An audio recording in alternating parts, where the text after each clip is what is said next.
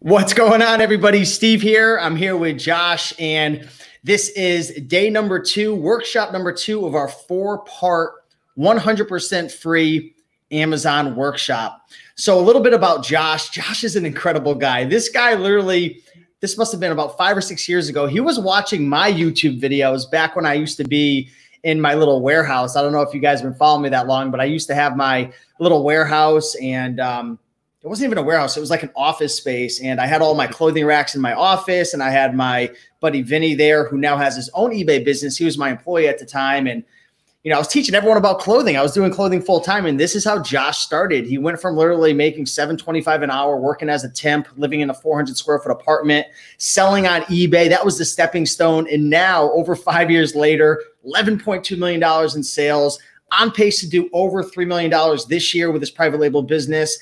Getting ready to lock down a deal to make it, I believe, around 92 units now. So he's built up a real estate empire. So this guy has really gone from rags to riches. So excited to have you here and so pumped up for this video, man. How's Austin, Texas treating you, Josh? Fantastic, man. The sun rays aren't as much as the sun rays on that beach scene yesterday, but I'll take it, man.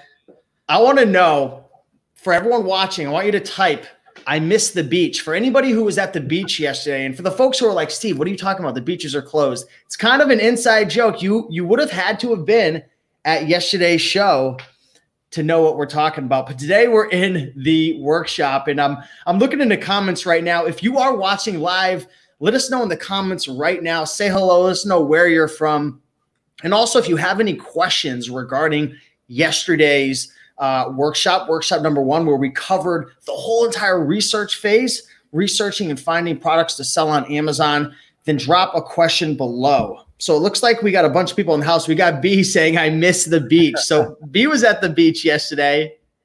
We got Shannon Moats in the house dropping a smiley face emoji. Love your background as well. That's even nicer than the beach right there. We got Michelle coming in from Maryland. We got Chris here. What's going on? $20. I like that name.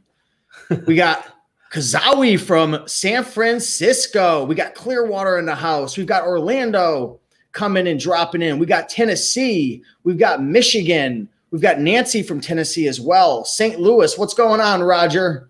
Dave is asking, are we on hold? Oh, we're not on hold. You can't stop us. You can't hold us back right now. We're barging through the gates, and we're going to be dropping some knowledge today. We got Regina coming in saying, hello, hello. Great to see everybody. What's going on, Courtney, Mark? So many people watching live. Mary from Wisconsin. Gennaro from Orlando. So let's get right into the video right now. And I do actually, before we get into the video, I do want to say, for the folks who haven't already, if you don't know, we have a workshop tomorrow and the next day. So we have a workshop. Today's Wednesday, right? So we have a workshop on Thursday and Friday. All the days are blending in. We've got a free workshop on Thursday and Friday. So that's going to cap off the free workshop. And then on, I believe it's Tuesday, May 12th. I'm not sure if it's May 12th. But we have an exclusive webinar that's going to be going down. And everything you learned in this workshop in video 1, 2, 3, and 4 is all building up to this one big webinar where we put it all together. So if you haven't already signed up for that webinar, it's completely different than this. If you sign up for the workshop, that's not included. It's 100% free, the webinar, but it is a no replay webinar. It's exclusive. The content's going to be so good that it's only going to be up for a little bit. So it's that first link in the description, and I will drop that link for you guys really quick. It's rakeandprofit.com/FBA training. So we've got workshops all week, super pumped up. What did we cover yesterday, Josh? Can you kind of sum up what we covered in a nutshell? Because that's going to build upon today's workshop, which is all about sourcing. So I'll hand over the mic to you, brother. Yeah, so a recap of what we did yesterday, guys, is we identified how to find that one product. You know, we always talk about your one product away. So we literally dove down and step-by-step showed you guys what is the characteristics of a winning product? What should we look for? What are some of those key items? So just to recap for those of you that aren't there or were not there yesterday, a few of those things. Number 1 is going to make sure that product's not seasonal. Number 2, we want to make sure that product's not trending. Number 3, we want to make sure that we can private label this product, differentiate it, add some value so we're not in that red ocean, we're in that blue ocean. And then number 4, we want to make sure that we're at a bare minimum 30% profit margin. That way we can really make some dough with selling these products. So those were kind of a few of the things that we hit yesterday, and we dove in and showed you guys step by step exactly how to navigate, find these products, and a few different strategies to verify and validate these products. So once you find this product and you find that product that you think is a winner and you're ready to launch this product, the next step is going to be contacting a supplier and finding a supplier. And that's what we're going to cover today.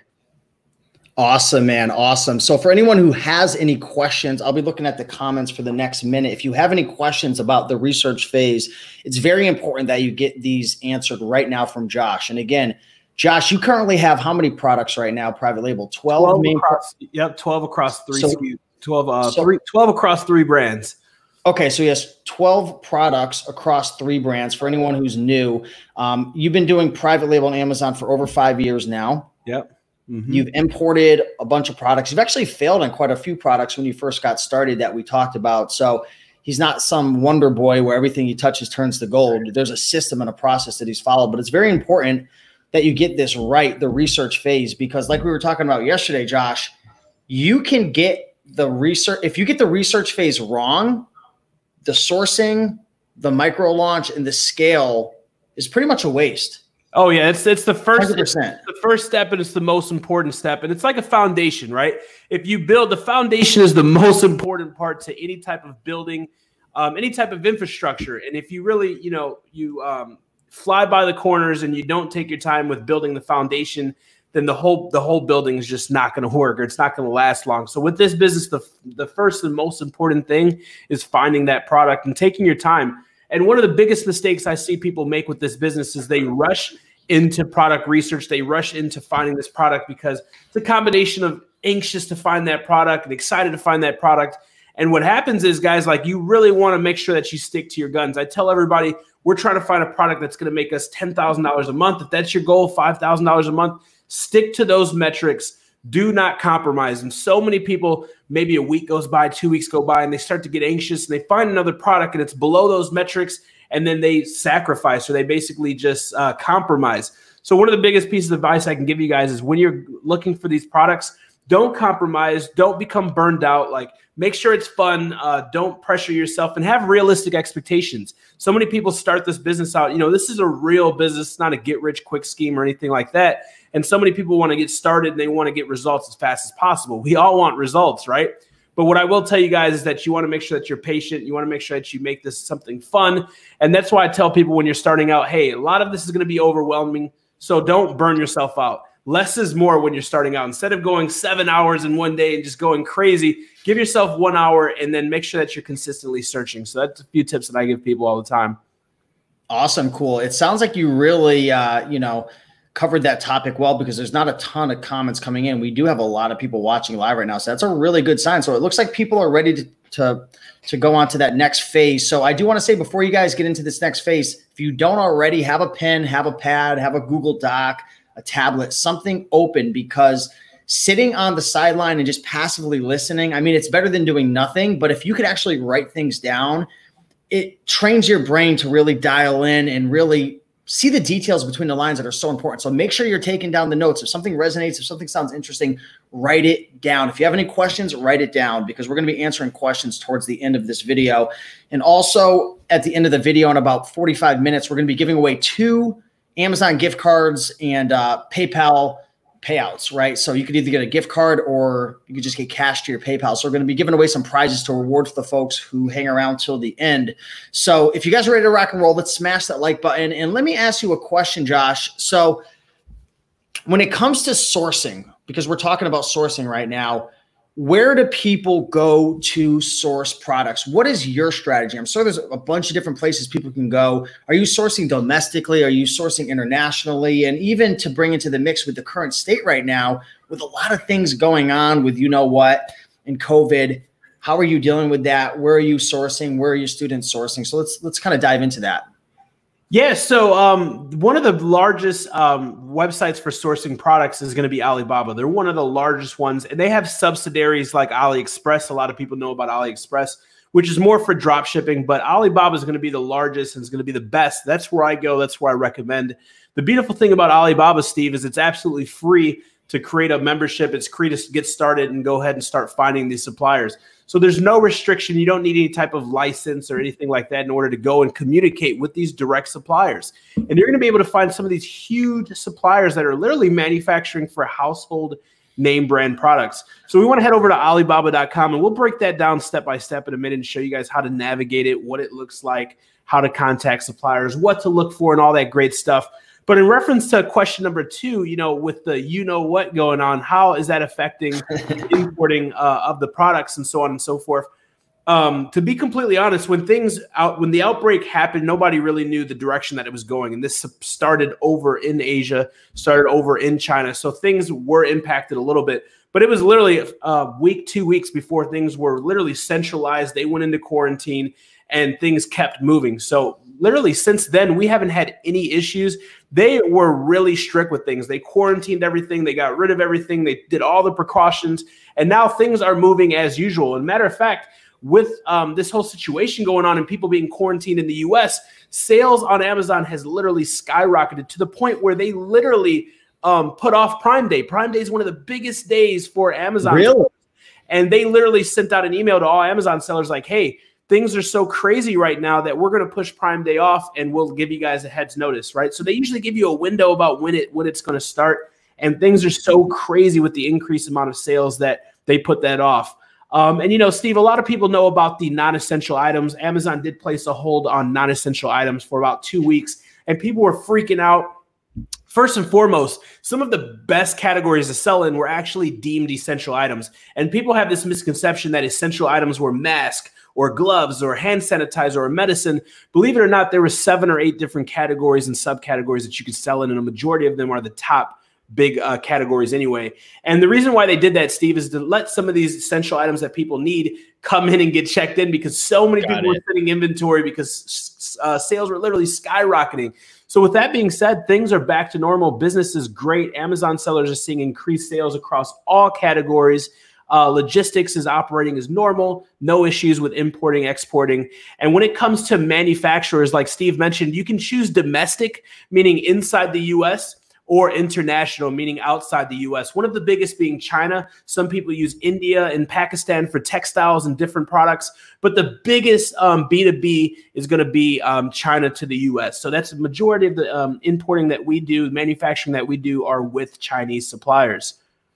Awesome. So what we're talking about is Alibaba.com. That's the main website that Josh is using. And now I want to show of hands right now. I want you to put in the comments yes if you want Josh to share his screen and actually go into, well, what we'll do is we'll actually go into, maybe we'll use Jungle Scout, or we'll go into Amazon. We'll find a product that looks interesting. And then if Josh is up for it, I'm speaking for Josh now, but I got my fingers crossed that he'll be willing to do it. But I'm hoping, and how cool would it be? Put a yes in the comments if we could have Josh find a product on Amazon that's maybe selling for 20 or 30 bucks and see if we could reverse engineer it and see where they're getting it and how much it's going for. And then maybe we could cover like the do's and don'ts, biggest mistakes to avoid, and kind of cover the Alibaba platform. Because when you're sourcing off of Alibaba, you're sourcing from manufacturers, right? You're sourcing from companies. And I know there's a rating system. There's different rules that they have in terms of how many products they're willing to sell you at once. There's ways to negotiate. There's a lot of stuff. So I want to show of hands, put a yes in the comments if you want Josh. Please, Josh, say yes. If you want Josh to show firsthand how to do this, because I think that would be a really, really cool exercise. We got Noel saying yes. We got Mark saying yes. We got Michael saying, do it, do it, do it. We got Sterling Mills saying yes. Regina saying yes. Good vibes, good vibes, good vibes. Chris is saying 1. She's throwing a 1 in there right now. So this means that I think we're going to have to do it. What do you think, Josh? Well, it looks like the people have spoken, Steve. So let's go ahead and dive over to Alibaba. Heck cool. Yeah, bro. I'll let you pull up your screen, and I would go full screen just in case you're going to switch in between tabs. So yeah, we're going to get. I'm ready to rock and roll, man. If you stay ready, you don't got to get ready, right? You just got to make sure to add do the share screen at the bottom so it pops up, and then I could throw it on the screen for you when you're ready to rock. All righty, we're ready, and just share your entire screen. Screen 1. All right, yes. Ready when you are. Okay, cool. I just threw the screen on for you. Let me just take this comment off. Okay, cool. So let us know in the comments right now. What's up? We got Romer the Roamer in the house saying yes. If you guys aren't following Romer the Roamer, give him a follow. One of the best booksellers on Amazon, I know. So we're here right now. Let me pull a couple of these things off the screen, give you that full screen. Yeah, so, no, brother. Boom. All I see is my screen. Let's rock it. All right, ready to rock and roll. So we're going to head over to Amazon really quick, guys, because when we're doing product research, we're going to find these products in Amazon. And then once we look at these products, we critique these products, we verify and validate these products. Now it's time to find the supplier. And guys, if you missed the video number 1, I highly suggest that after this video, you guys go back and rewatch video number 1, where we literally go into the nitty gritty and we show you guys step by step, copy and paste a few different strategies to find these products that have high demand and low competition. So let's just go ahead and type in A and let's see what pops up, right? So here comes a unique one, air fryer. So let's say that we're doing our research. We find this air fryer, and this is one of the products that we want to see, right? Let me just go ahead and choose one of these top selling ones. You know what? Let's just choose the top one. So once we find the product that we want to go ahead and find the supplier for, guys, we're going to head over to Alibaba.com. Now, what I like to do, guys, when you're looking for the supplier is you're going to want to type in the main keyword. So the main keyword is going to be power air fryer, which is the name of this product. Now, you want to take into consideration any type of key components or features that you want when you're looking for this product, like 5.3 quart or XL or things like that, because when you head over to Alibaba and we type in power fryer, the name of your product that you're searching, there's going to be a ton of different ones, right? So once we type this in, it literally is going to pop up all these different air fryers, right? And you literally just scroll through till you find one that is close to the one that you're looking for, right? So if you see right here, you know what, Steve, let's see if we can do this so we can compare. If you do this, right, this is what I like to do, is sometimes have mine up in a small screen and literally just scroll through these, hover through these until we find one that's pretty similar, right? So you see there's a lot of them that are pretty similar, that do the same things, same features. I've seen one up here that was pretty close. Where's she at here?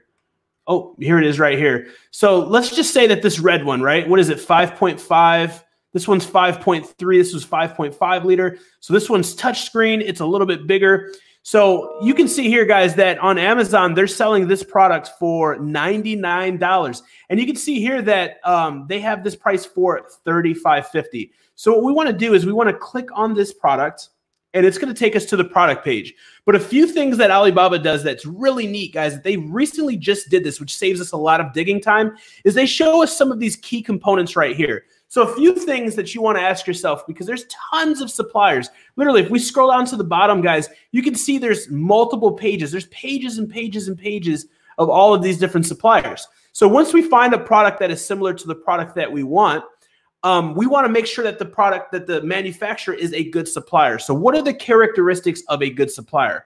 Well, one of the main things that I like to look at is their rating. So if you hover right here, you'll see that based out of a 5-star rating, 5 being the best, obviously 1 being the worst, it will show you their rating based off supplier service, on-time delivery, and product quality. So that's pretty self-explanatory, but that's something I like to look at right away. Next, I like to see if they are verified. If they are a verified supplier, which means that they're certified, they're inspected by the BV group or the ISO group, which is pretty much like the Better Business Bureau. Here in the States, we use the Better Business Bureau, but with overseas, there's different regulations and companies that they use for that, whole trust process. So I like to look to see if they're verified, and I like to see how long have they been in business. Not saying that you can't find a good supplier or manufacturer that's 1 year old, like this guy up here, but obviously the longer they've been in business, the more trust, the more authority, the more experience that they're going to have. So that's just nice to look at in reference to finding your supplier. And then I like to look at the amount of transactions. So some of them, if they have no transactions, that tells you that they're rather selling this product that they're manufacturing is new, or they're a newer company, right? So I like to see someone who's established, who has a track record, who has at least a couple $100,000 in sales, or at least 5-figure sales bare minimum. And then the most important thing, guys, is going to be the response rate. So you see this guy has 20% response rate. That sucks, right? You see this guy up here has got 89% response rate. we want to make sure that the response rate is above 75%, because you have to understand, guys, once you find your supplier, once you find your product, the most important thing is finding your product. The next important thing, guys, is finding the right supplier. And your supplier relationship is very important, guys. And if you're reaching out to them and you can't get in contact with these guys, you can't understand them, they're not getting back to you in a timely manner, it's just going to affect the entire process, right? So when you click on these suppliers, guys, it'll show you a couple things that you want to look at. Again, here's all that important stuff that we're looking at. It's going to show you your MOQ, right? MOQ stands for minimum order quantity. Now, guys, I'm going over a lot of gems and I'm talking pretty fast because we got a lot to cover and we want to make sure you guys get gems. So make sure that you guys have a pen, make sure you guys have a piece of paper, and you guys are taking notes, because note takers are money makers. And I would hate for you guys to miss any of this valuable content. So we want to look for the MOQ. The MOQ stands for minimum order quantity. Now, a lot of newbies will look at this and say, oh, well, they want 500 pieces or they want 100 pieces. When we're launching these products, we don't want to launch a crap load of units, because we want to make sure that this product works. So the way that we negotiate lowering the MOQ, or minimum order quantity, is by reaching out to them and just stating like, hey, I've done my research. I'm an Amazon seller. I've done my research. I think this product's going to do well, but I want to make an initial test batch. If things work out, I'm going to be ordering frequently, usually every 1 month to 2 months, frequently throughout the year. And they'll sometimes give you some resistance, but they want that long-term relationship. So they might give you some resistance and some pushback, but 9 times out of 10, they will agree. So don't let this MOQ fool you to the point where, or scare you to the point where you don't want to reach out to them. Now, if you scroll down, you'll be able to find the overview, all the product details. So again, if you're on Amazon, right, let's pop up the Amazon listing. Oh, I've got all types of crap up. Let's pop up the Amazon listing. And if we're in Amazon and we want it to be specific things like XL or 5.3 quarts or things like this that we want to match or differentiate, then you can go down here and you can actually reference them. So here's 5.5 liter. We want, or 5.5 liters. We can match that with the liters and make sure that everything that we want is here. And if we don't see something, we can simply just ask them, because if it's not advertised, sometimes the supplier can add it for us. They can change it for us, so on and so forth. But they'll usually show all the different models. They'll show their facility, a little bit about them, and all that stuff's cool. But we want to look for certifications. We want to look for big brands. So all of this is good, right? Everybody knows Walmart. Everybody knows Target and Panasonic and QVC. So if they're working with large brands, if they have their certificates and everything looks legit, 9 times out of 10 they are. So once we do our due diligence, guys, we want to go ahead and reach out to these suppliers. And before we do that, guys, I want to show you one more thing. You can click on this company profile, and it'll actually show you where they're at. It'll show you who owns it. It'll show you how many employees they have. It'll show you the year established. So these are things that I like to look at, right? So if they have 1,000+ employees, they've been in business for 10 years, this isn't the small guy. This is a big guy. This is a huge manufacturer. You see they do stuff for Walmart, and that means that they have good customer service. That means that 9 times out of 10, customer relations may be an English native, which is really nice when you're reaching out to manufacturers, because in China, there's a 12-hour time difference and a language barrier. On top of that, you're going to have that trust, because they're not going to screw you over. They're not going to screw their multi-million-dollar operation over just to get over on you for a couple $100. And, to be completely honest and transparent, there are scams in every industry. So you just want to cross your T's and dot your I's. And another big issue, a newbie mistake that a lot of people make, is going with trading companies over manufacturers. Right? So what I want you guys to see is business type. It says manufacturer first, then comma trading company. If you're looking at a supplier and it just says trading co or trading company, and they have 40 employees or 50 employees, under 100 employees, and they've only been up for and operating for a couple of years, chances are they're solely a trading company, which is a middleman. Now, trading companies, you can have trading companies that do solid business, but your prices are always going to be higher. Your turnaround is going to be lower, and the customer service is going to be worse. They're not going to have an English native representative direct to work with, right? When you're dealing with manufacturers, they're larger operations, so turnaround is much quicker. You can see how huge their operation is. They've got way more employees, so the turnaround is faster. Usually they have English native reps that are going to help you, who get back to you promptly. And they're not going to ruin their reputation for a couple $100. So once we cross the T's, we dot our I's, we're going to literally contact the supplier. You can do this chat now, but I usually like to contact them. So if you literally click it, it's going to take you to this little generic screen.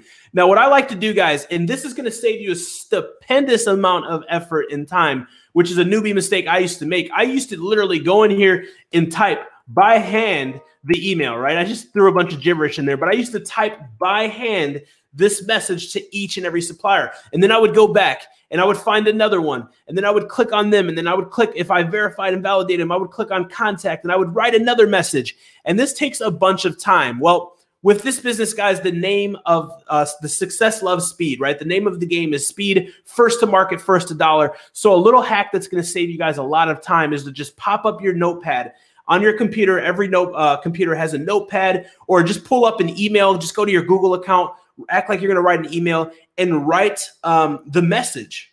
And then just copy this message and then paste this message directly into this chat box. So when you're going to reach out to all these suppliers, instead of handwriting these messages every single time, you actually have something, a template that you're just changing the name and you're copying and pasting it so you can actually do this quickly. Now, another thing that I'll give you guys, another gem that I'll give you guys is I always recommend communications outside of Alibaba because the system's slow and it's just old school. I always like to drop my Skype ID as well as my WhatsApp numbers. So you can do either or, but I'll go ahead and at the bottom of the email or the message, I'll give them my name, I'll give them my Skype ID, I'll give them my WhatsApp and my email address. And I'll tell them that I prefer any of these other than Alibaba to expedite the process. And they're all about expediting the process so you can get your product and they can get paid, right? And once you start to get the hang of this and you start to bring in some dough and stuff like that, you can really take it to the next level by creating a letterhead or a template and then uploading that PDF, a template. Right here it says add attachment.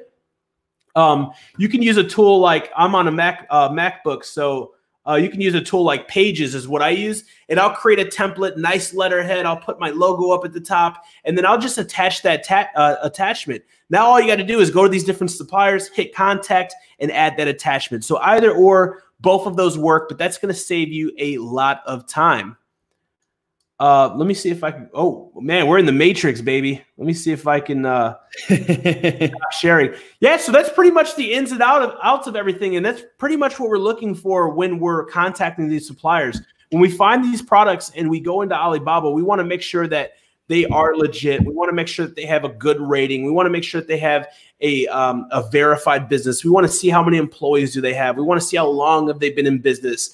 And then we want to reach out to them. And a few things that I want to discuss. One of the big ones that can kind of hurt your guys' momentum during this process is if you reach out to 100 suppliers, maybe 30 will get back to you. Because when you're reaching out to them and you're saying you want to do a small test batch and they see you're a small Amazon seller, for these large guys, it may not be worth their appetite. So it's very, very realistic. And it's very normal for about 30 to 40% to get back to you, 50% around that number. So don't feel that you're doing something wrong or the product is too saturated or because of the times or something like that, something weird's going on. That's just the way it is. So the game is to go and find these suppliers, reach out to them quickly, doing the copy and paste or uploading the template strategy that I shared you guys. So you can literally find that product and you can go hammer 100, 200 suppliers in one day, and then you just sit back and wait. And usually they get back to you pretty quickly. Like I said, if you reach out to 100, maybe between 30 to 50, you'll get back to you.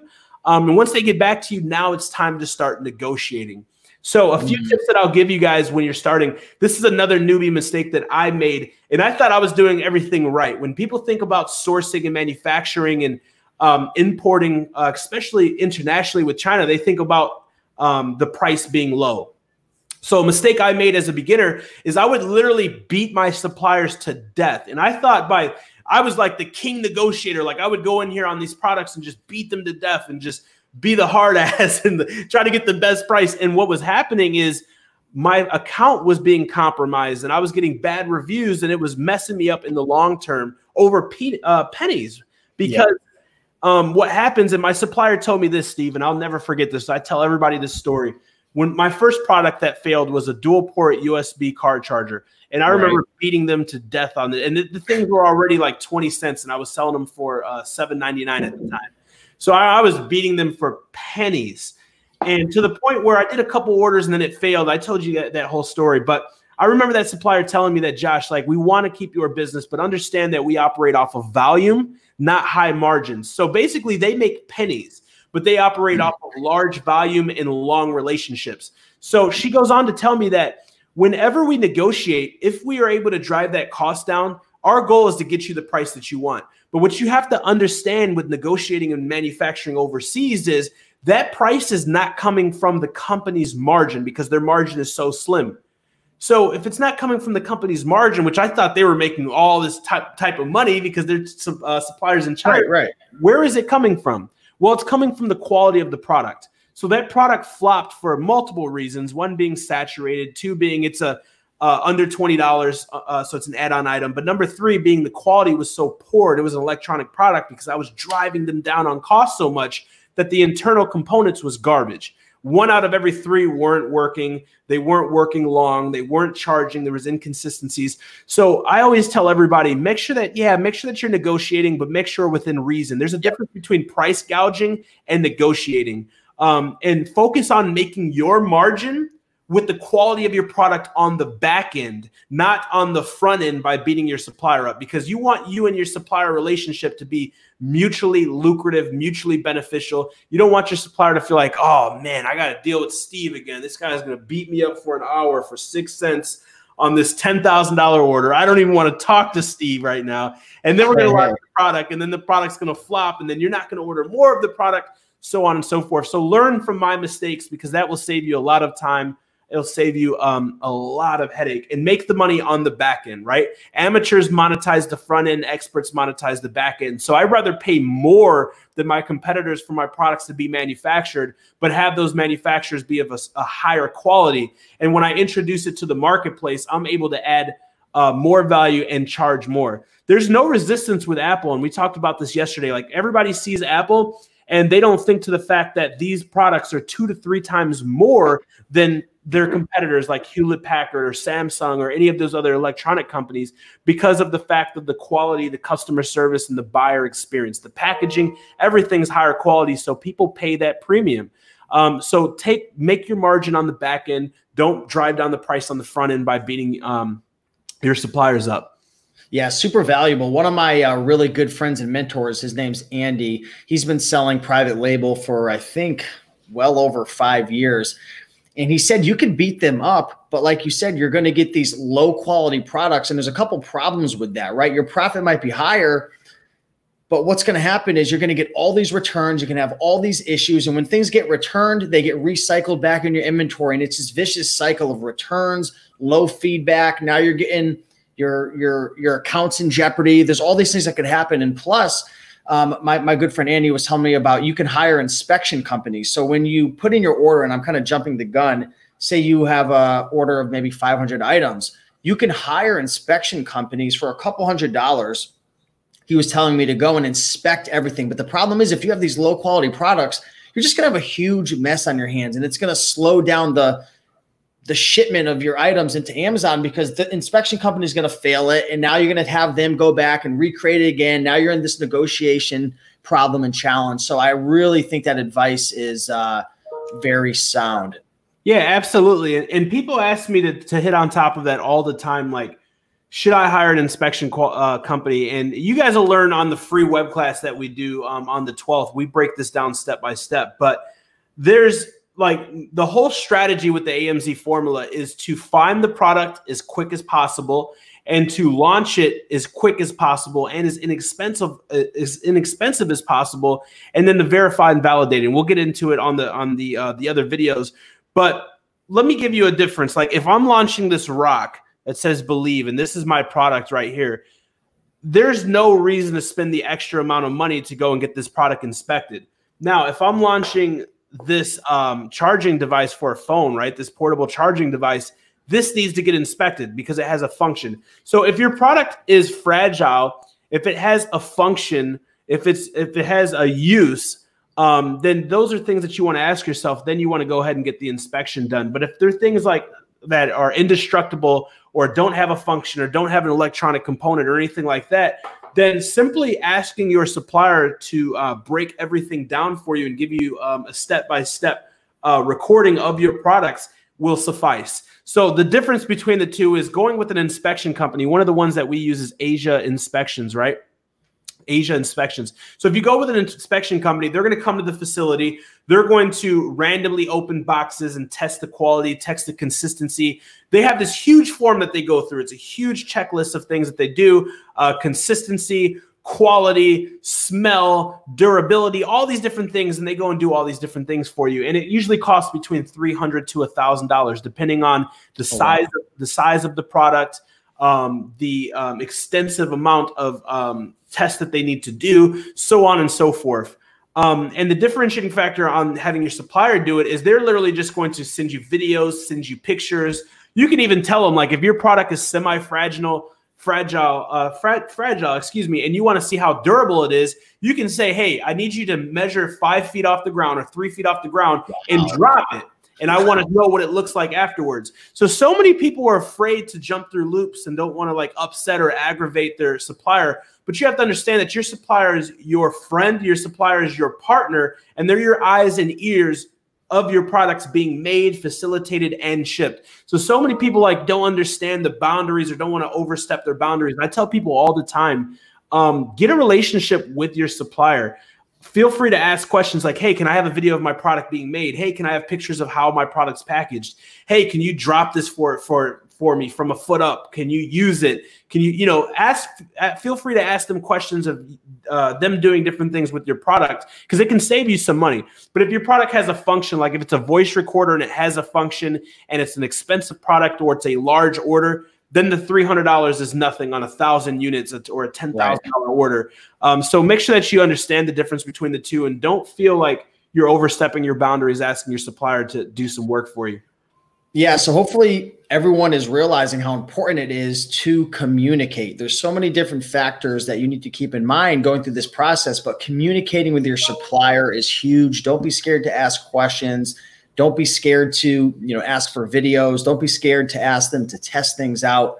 This is your baby. This is your investment. And you want to make sure that not only you're securing your investment for yourself and your financial being, but for your customers as well, because that's how you're going to create that long-term income from these products by, like what we were talking about yesterday, is creating a really solid brand that takes care of your customers. So I need you guys to do me a big favor right now. If you're enjoying this video, go down below and smash that like button, show some love. And also I want to give away a $25 PayPal payout. I don't know what to call it. I can't think of anything better than that. I want to give away $25 to somebody who can ask a really amazing question, a thoughtful question right now. So we've been, hanging out for about a half hour right now. What's a question that you have? And hopefully you're all taking notes. What's a question that you have? Drop a question down below, and we're going to feed some questions over to Josh. And also be sure to sign up for the webinar that's going down. It's on May 12th. Again, this workshop, this 4-part workshop, this is part number 2. We have 3 tomorrow and then 4th on Friday. It's 100% free. These replays will be open and available for about a week. But the webinar that really dives into the nuts and bolts, I mean, everything we're touching on over these 4 days is like a pillar, but there's only so deep we can go. The webinar, May 12th, rakeandprofit.com/FBA training. I'm telling you right now, it's going to build upon this foundational learning that you guys are all going through right now. So be sure to sign up or put a note to sign up after this video. So we got some really good comments. Yeah, Janos E says, how about the quality of the product on your site? So that's a great question, Janos. So one thing that we like to do when we're finding these products, if it's a specific product where we need to see it, we need to touch it, we need to smell it, we need to taste it, we need to try it, we want to see the function, one of those products like that, and it can be one of many, what we like to do is order a sample. So before we go and make that investment and actually launch that product or order that product and start the manufacturing process, we can actually order a sample. And 9 times out of 10, Janos, what's going to happen is our supplier will cover the cost of the product, you cover the cost of the shipping, and they'll send it via e-packet or via Air Express. So you can get that sample in a couple of days. It usually costs anywhere between $18 to $50, depending on the size of the sample, the size of the shipping, etc. But that's a really good way to go ahead and get that product sample, whether it's packaging, whether it's the product itself. That way you can see it and say, hey, you know what? I need this change. I would like this change. Or if you just want to compare the quality between 2 or 3 suppliers, you narrowed it down to 3. Prices are similar. products are a little different, you want to see which one is the best, you can go ahead and order those samples. Great question. Got a question from Michelle M. What are the legalities that you take on in running a private label business on Amazon? Awesome. Great question. So in reference to legalities, Amazon's going to take a lot of that liability because they're not even going to allow you to sell a product that isn't safe or that can harm someone or that's infringing on intellectual property, so on and so forth. But if something does get through the cracks, usually I tell people that if they're in a topical, or if they're selling a product that's a topical like lotion or shampoo or anything like that, or an ingestible product like a supplement or a protein powder or something like that, or something that goes in your eyes like a contact solution, products like that, you definitely want to have some liability insurance for your company. You want to make sure that your company is in a separate entity like a limited liability company or an LLC.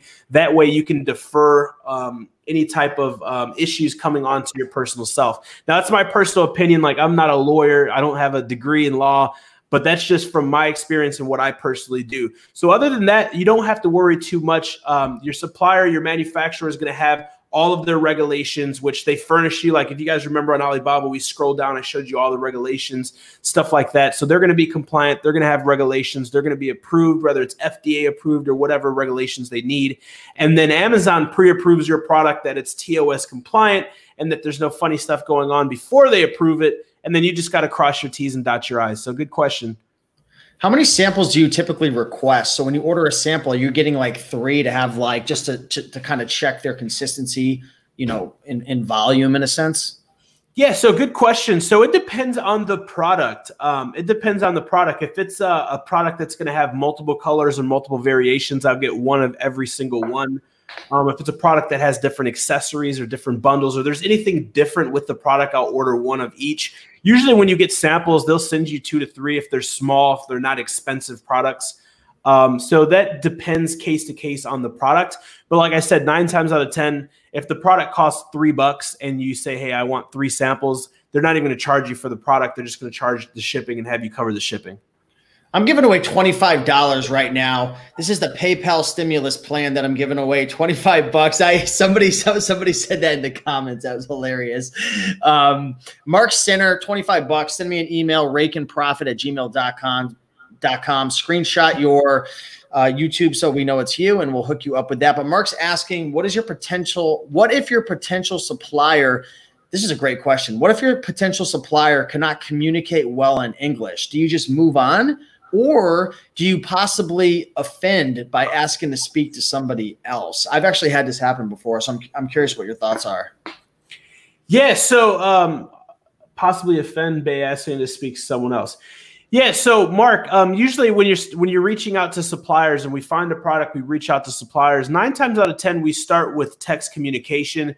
And usually the person, if you're dealing with a manufacturer, remember one of the differentiating factors between those manufacturers and those small trading companies is having a dedicated English sales representative who's going to be dealing with you. So you usually don't cross this issue. But if you do cross this issue to the point where even the text is bad, it's not legible, the communication is bad, you can ask, like, don't be worried about offending, like, hey, you know what, I'd like to speak to another representative. Can I do this? Or just contact the same company from a different email. And if you get the same guy, then that tells you it's a small company. It's a small company. It's a small business. So I would move on to someone else. But 9 times out of 10, if you find a good supplier, a manufacturer, it's not a trading company, they have that dedicated staff because they understand that that issue exists, that they may have a good product, but if their communication is bad, they're not going to get the sale. So that's definitely something that that I would look into, and I wouldn't worry about that too much.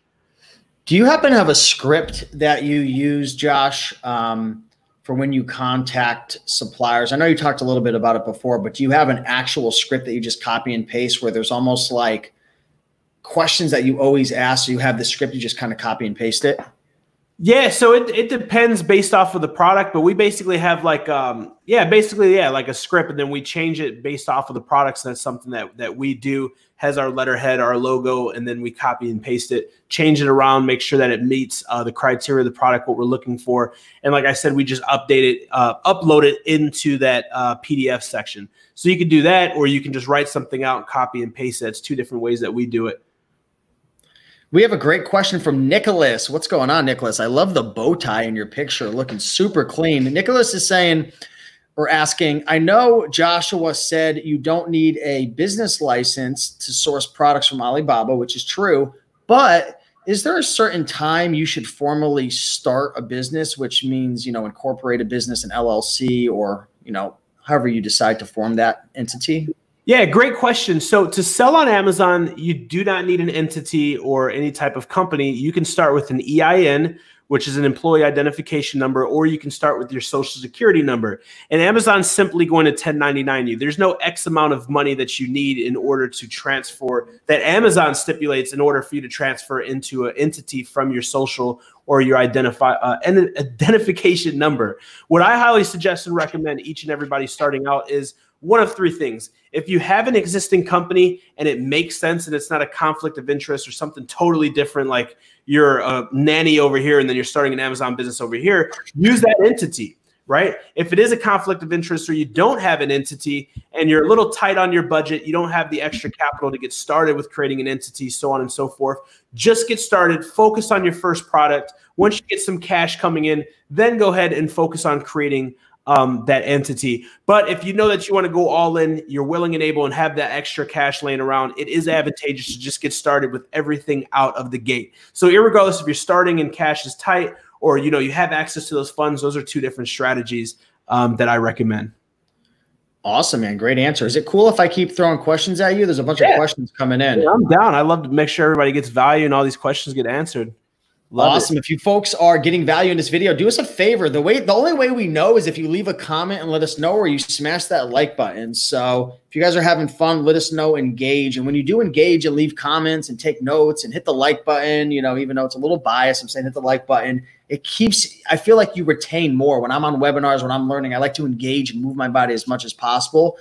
More will stick with you. Kimberly Schwartz is asking, what would be the smallest amount that you start with as a test batch? Also, being new to the market as a seller. So I'm trying to figure out this question. I think she's more or less talking about the MOQ. I don't think we're talking about like getting that first test sample, because we talked, anywhere from 1 to 3 samples. But when you actually, order that first batch and you're trying to kind of test the product out, because what we're going to be talking about in our next workshop, which is tomorrow, is the micro launch. So we're actually going to be covering this, but now's a great time to talk about that. Yeah, so we'll kind of hit on it. Like you said, Steve, tomorrow is the micro launch. So the micro launch is like the proprietary sauce, secret sauce of the AMZ formula. So you guys do not want to miss that. But basically, when we're finding these products and we're test ordering them, this is the complete opposite of what everybody will tell you. Everybody will tell you identify how much units they're selling per month and order a minimum of 1 month's supply so you don't run out of inventory, because running out of inventory is bad. However, what's worse than running out of inventory on a product that is winning is ordering a lot of a product that is not a winner and being stuck with complacent inventory that now is becoming extended storage, which is increased amount of fees, and then all your capital is tied in one spot, or all your eggs are in one basket. So what I like to do in reference to the micro launch is I like to order around 30% of the projected monthly amount of units, so we can get that to the marketplace as fast as possible. We can test them, and if they start to take off, meaning we have 5 days of consecutive sales, then we can reorder more inventory so we're not caught with our pants down. If this is a losing product, we can pivot quickly, get rid of this product at a profit, because remember, our bare minimum is 30 to 50%, and we can move to the next one. Success is speed, and that's like the whole secret sauce as to how I launch products without losing money or without failing, without going all in on one product. So that's what I recommend. And this is from experience too, because I remember when I was in Austin, Texas, I shot some videos when I got to meet Josh and his family, went over to your house and we were shooting videos by the pool. I remember you told me that your first, what was it, your first 2 or 3 or 4? How many products did you fill with that first? Three consecutive in a row.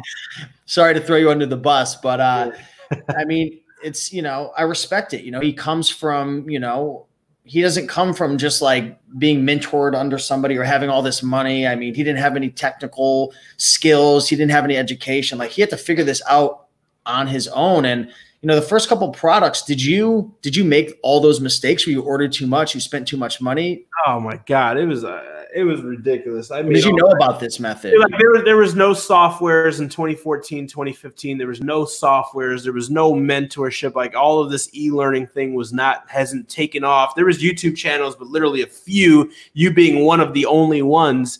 And I learned through trial and error, and with each and every mistake, each and every mistake, I learned something new. So I learned why one product wouldn't work, because it was like I learned about products being saturated because when I got it, they wouldn't move and I couldn't get them to sell. And I learned about products being add-on products only with like my first product. Like I thought that something that was cheap and light would be good that people used every day. Well, it was super competitive, number one, and because it was $20 and below, it was an add-on product, which means you have to add on more products to be at $20 so it can be Prime eligible. So no one was buying it. And then I learned it was just with each and every product that I launched, I learned something new, and I learned the hard way. But there's a famous quote, and I can't remember who said it, but failure is not a failure. Failure is a form of progression. So with each and every mistake that you make, you're actually learning something valuable that you can apply so it can change your trajectory to where you need to go, which is success.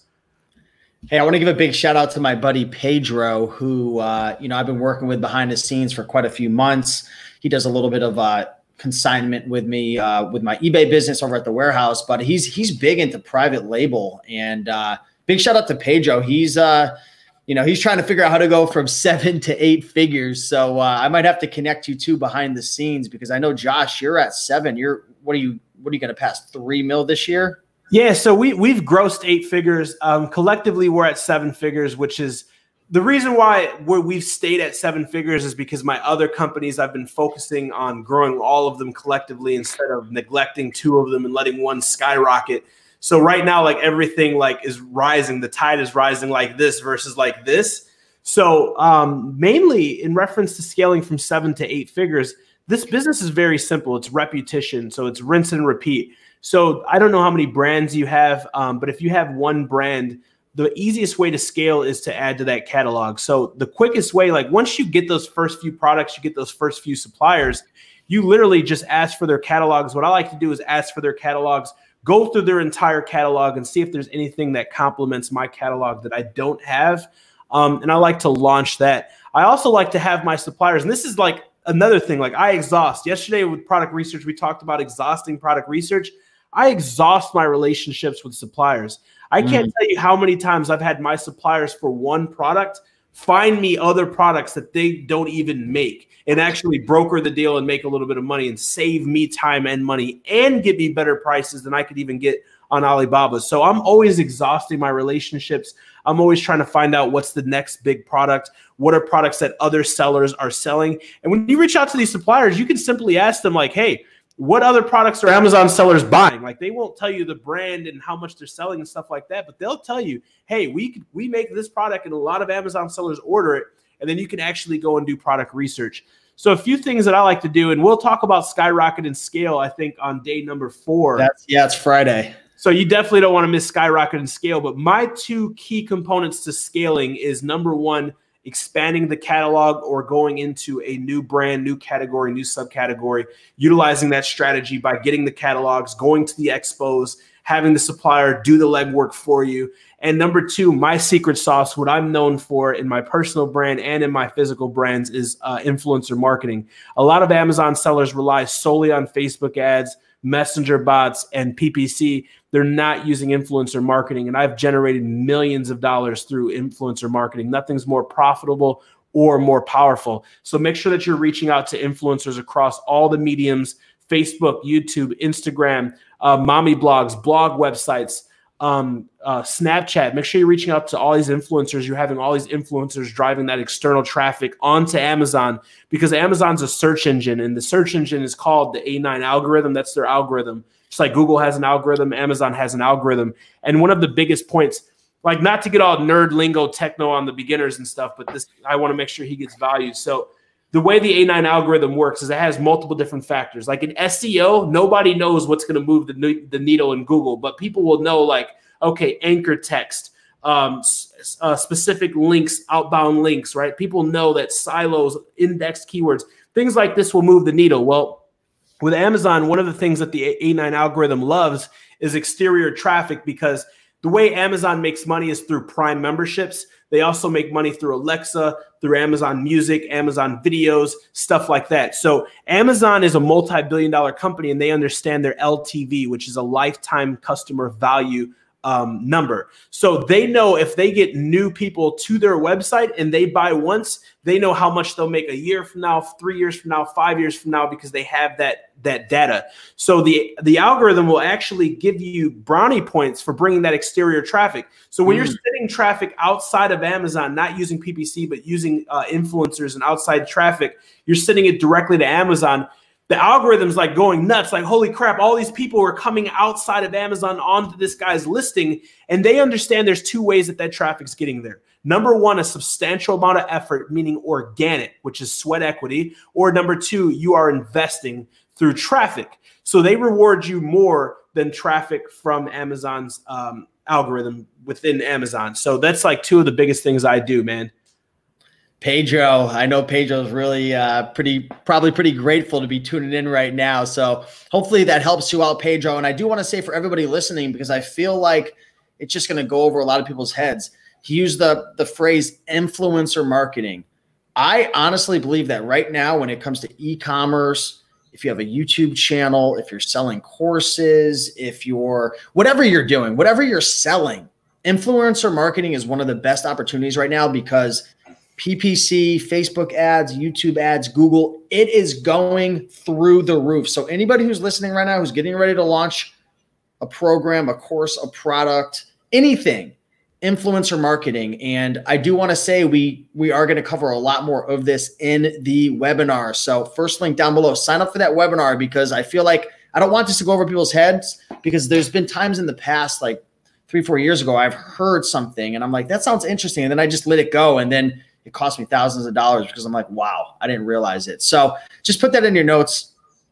Going through some of the questions, source of sales, how long should it take to get your order? So for samples, they're usually pretty quick. They sometimes take less than a week because they're going to ship it quickly. When you order, let's say, for example, Josh, you order your first,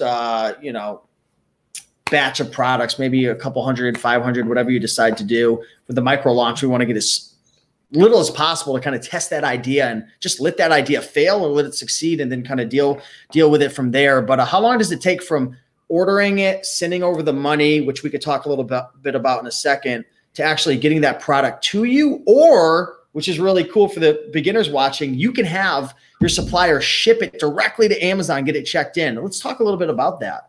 Yeah, so I like that you brought up her question because I was looking at another question that she dropped about the money. So we'll hit both of those questions. So okay. The whole process works like this. So I'm going to kind of answer a couple of their questions all in one big answer. So once we find the product, we find the supplier, we negotiate with the different suppliers, we reach out to the different suppliers. This is supplier. Supplier number A is who we want to go with. We negotiated price, the specifications. They know exactly what our product is, how we want it. Now it's time to initiate the manufacturing process. So it starts like this. In order for them to initiate and to start manufacturing, they require a 30% deposit. So let's just say that the order is $1,000. You would give them 30%, which is $300. That is going to initiate the process and the manufacturing process. Once the products are manufactured and completed, which can take anywhere between 3 days up to a month, depending on are you ordering 100 units or 100,000 units, depending on that varies. Usually if it's a generic product, they'll have it in inventory and they can slap your label on it and get it done quickly. They don't have to do it from scratch every single time. So that those factors differentiate and fluctuate. But once the manufacturing process is done, they will say, hey, it's done, it's time to ship, and that's when you pay the 70%. Now, if you are getting an inspection, there are multiple different inspections. There is a pre and a post manufacturing inspection. So a pre is where before they manufacture, they go see the facility, they do their research on the facility, so on and so forth, and then they pop in during manufacturing. There is a post, which is what I usually recommend, unless you're dropping a lot of money with a new supplier, then you would get a pre and a post. And the post is before you alleviate the 70%, which is the big check, they will go and they will test your product. They'll fill out that big form that we talked about. And if anything is wrong, before you pay them the 70%, they have to remake the product, fix it, rectify the issue. So that's a way that you CYA yourself, right? You cover your rear end. If you don't choose an inspection company, you can say, hey, I want pictures, I want this, I want a sample. And once I approve it, then I'll pay the 70%. Now, the way that we pay the supplier, because another question I've seen is she asked, how do you pay them and how do you make sure you're safe? I'm going to teach you a way, guys, that I recommend you paying these suppliers to make sure that you are safe and your hard-earned money is safe. So first and foremost, when we shop and we send suppliers money through Alibaba, there is what's called Alibaba Trade Insurance, which is to the point where Alibaba has their own escrow account and their own insurance that they put just to keep everything safe and copacetic and ethical. So you have Alibaba Trade Insurance. That is one level of protection. But I like to take it not 2, but 3 layers deep of protection to make sure that nothing can go wrong. So we want to make the first purchase through Alibaba and make sure we have Alibaba Trade Insurance. And we want to use a PayPal account. Now, you don't have to have a ton of money in your PayPal account. And if you don't have one, you can create one for free. And what we want to do is add a method of payment. Even if you have a ton of money in your PayPal account, add a method of payment and use a debit or credit card. And that's adding a 3rd layer of protection. So you have Alibaba Trade Insurance, you have PayPal, and then you have your financial institution. So now you have 3 layers of protection for your funds. That way, if anything happens whatsoever at one of those 3 layers of protection, you will get 100% reimbursement of your funds with 0 issues. Once you pay that 70%, they are going to get your package ready to go. Now, based off of the shipping method that you use, that's going to determine the next process. So there's different ways that you can ship without overloading you guys and getting technical and nerdy, because I know this is a lot to take in.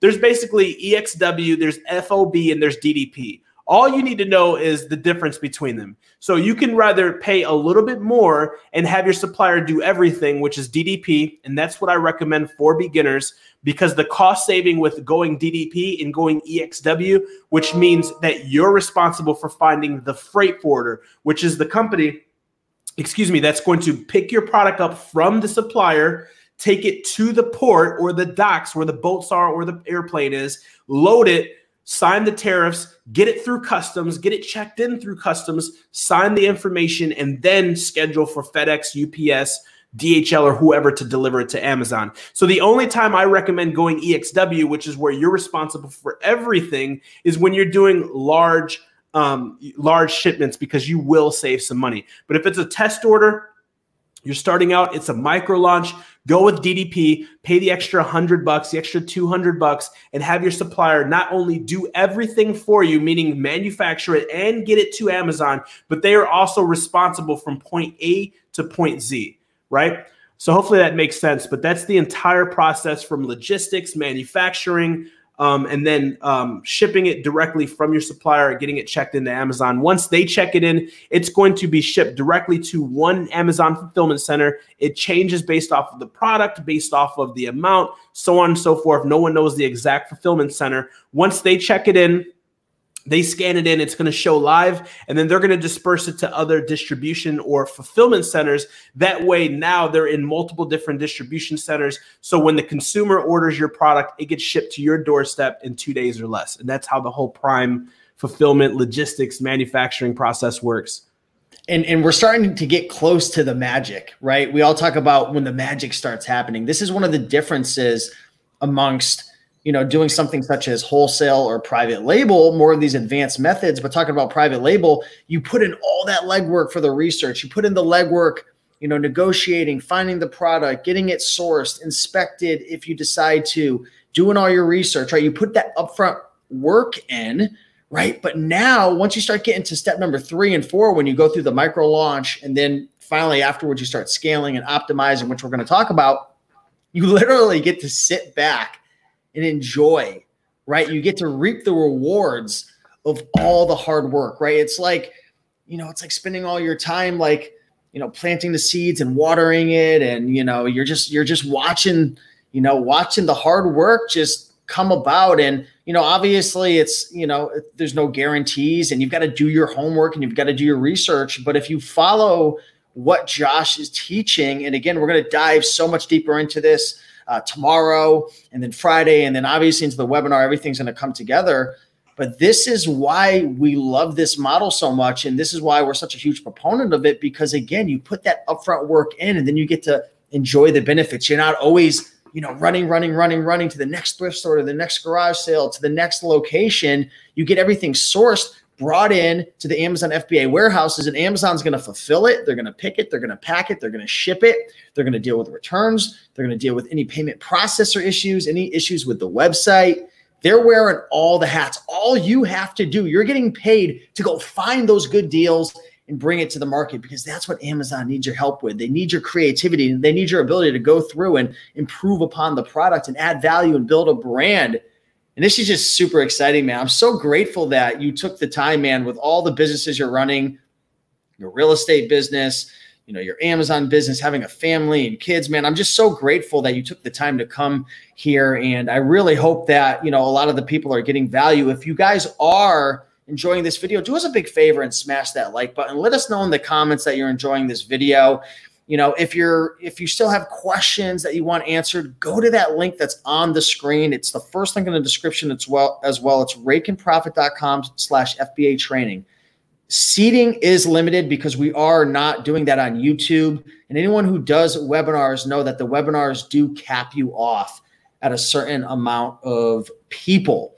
So seating is limited. You do have to sign up for that. There is going to be no replay. It's 100% free still, but it's not like this workshop where you can have, as many people as possible come and watch, so on and so forth. So with that being said, get the webinar, sign up for it. We're going to answer more questions. There's questions in there about advertising and scaling and launching. We're going to be answering everything to do with the launch tomorrow. So I don't want to jump ahead. I want to keep everyone organized, because this isn't a race. You've got to understand the fundamentals. You've got to understand the research phase before you understand the sourcing phase. You've got to understand the sourcing phase before you understand the launch phase. You got to understand the launch phase before you start worrying about PPC and optimization and scaling and, influencer marketing, which we're going to be talking about in the webinar. So is there anything else you'd like to touch on before I give away another $25 PayPal stimulus plan? Yeah, I think you hit on everything, brother. I'm just dying laughing because it's when you talked about the magical aspect of having this business run autonomously from home and being the main differentiating factor, from all the other business models with Amazon. It's like this ray of light came from the heavens and just beamed on your forehead right now, man. I was just dying laughing, dude. It's like, in the commercials where it's, and then the beam of light's just on your head, man. So I'm super excited. Like Steve said, guys, you don't want to miss tomorrow. And if you missed yesterday, you want to go back, and I believe Steve's got it up. If he doesn't, I'm sure he'll get it up. But you want to make sure that you are sticking with every single aspect, every single day or part of this video. Make sure you're taking notes, guys, because this is a formula. It is a blueprint. It is a recipe to success with private label. And everybody knows about recipes. If you miss one part of the recipe, the food sucks. If you miss one part of a formula or mess it up, something blows up and goes boom. So we don't want any catastrophic failures. So we want to make sure that you guys have every component to the formula. So if you didn't watch yesterday, go watch yesterday. If you watched today and you enjoyed it, smash the like button, leave a comment, because I read them all and I love seeing the positive results. And I will see you guys tomorrow. I'm super excited, Steve.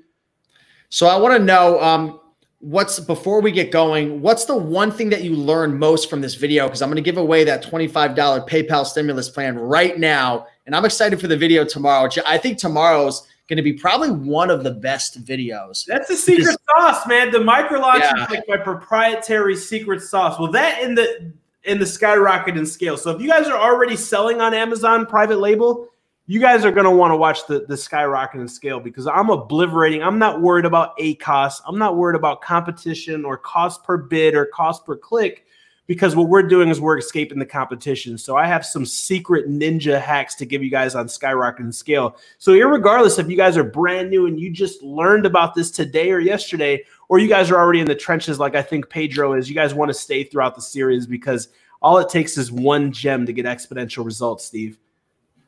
Awesome. So I'm going to go ahead right now and I am going to pick a winner. So put in the comments right now, what's the number one thing you learned from this workshop number 2, and I am going to choose a winner. I need a countdown right now from 5, Josh, and I'm going to pick somebody.